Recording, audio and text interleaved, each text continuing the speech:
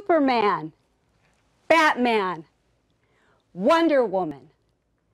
These Cape Crusaders are larger-than-life superheroes. They have people flocking to the theaters in droves.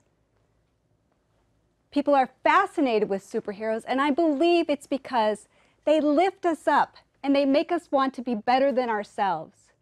And when times are tough, we want to know that there's someone there to rescue us. What's your favorite superhero? My favorite superhero is Buffy the Vampire Slayer. She slayed the demons and the vampires. She always fought for what was right.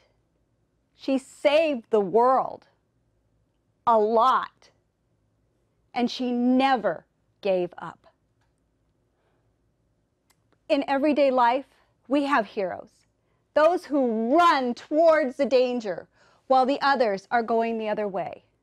But the heroes I want to tell you about today, they don't wear a cape. They are blood donors. 40,000 pints of blood are used every day in the United States alone. Up to 3 lives can be saved with one donation. Every 2 seconds, someone needs blood. And 20 years ago, one of those lives saved was mine. It was the new millennium. We had survived Y2K. And for once in my life, life was going just perfect. I was strong. I was making plans. And God laughed. One day, after returning home from teaching a kickboxing class, I saw the light blinking on my message machine. Remember those? There were messages from my doctor telling me that a routine checkup had led them to that I needed to get to the hospital immediately because my blood levels were dangerously low. I was frightened and shocked. I called my neighbor who lived next door, but I couldn't even speak. She was there at my front door before I even hung up the phone. And she took me to the doctors, to the hospital, where they took my blood. And then they took more. And then they took more. Which is really frightening because, hey, dangerously low blood levels. Well, it turns out that I have a rare bone marrow disease. My bone marrow had stopped making blood. And without blood, you die. Life is in the blood.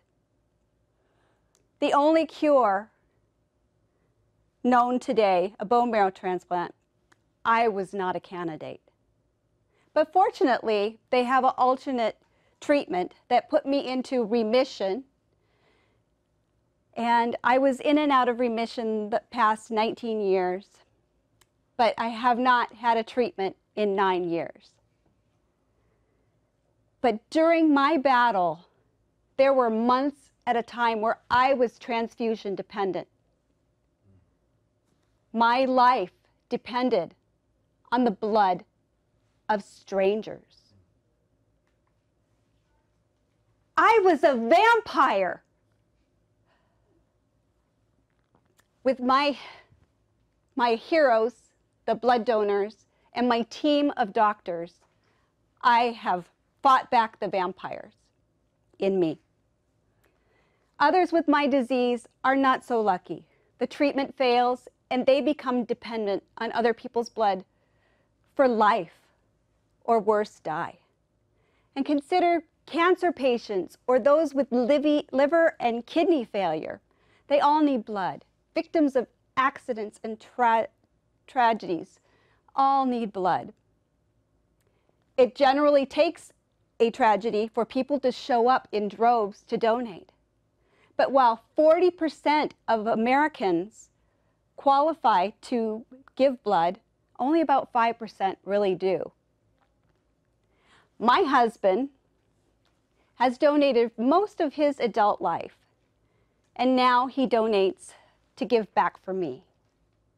He was recently told that his donations that they have recorded have saved up to 200 lives. He truly is my hero.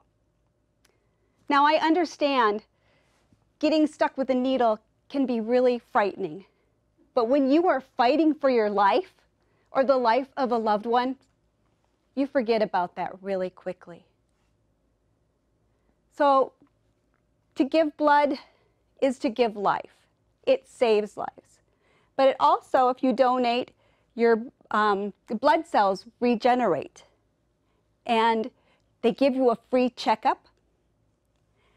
They give you cookies and juice when you're done. People have to be nice to you because they give you a sticker that says so. So, bottom line, giving blood saves lives, and cookies are good. You can donate up to 5 times a year. And remember, 40,000 pints of blood are used every day in the US alone. Up to 3 lives can be saved. Every 2 seconds, someone needs blood. It only takes 1 hour to save a life. So like my hero, Buffy, I'll keep slaying the vampire in me. You don't need a cape to save a life like mine. Donate blood. Be a hero.